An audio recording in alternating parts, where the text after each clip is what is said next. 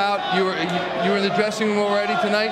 What's your sense of the way they are this evening versus how they were before game number 5? Your teammates. Well, confident. Like, I mean, how can you not? I mean, we played great the last 2 games. So they feel good about themselves right now.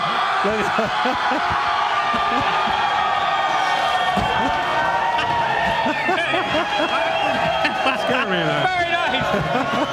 By the way, he's just been moved. Peter Laviolette's putting him on the 4th line. 4th line center. The man. Okay.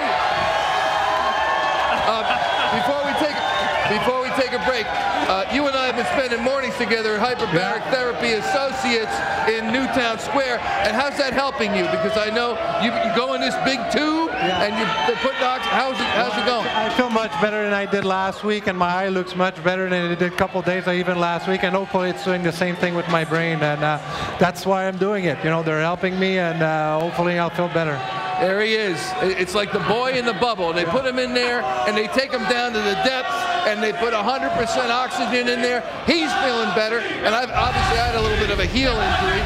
I'm feeling better. They're putting that guy with him with the face painted in the chamber with him. That's Hyperbaric Therapy USA, and we thank them for letting us in to watch Lappy's therapy. Ian LePerriere, thanks, my friend. We'll talk to you before.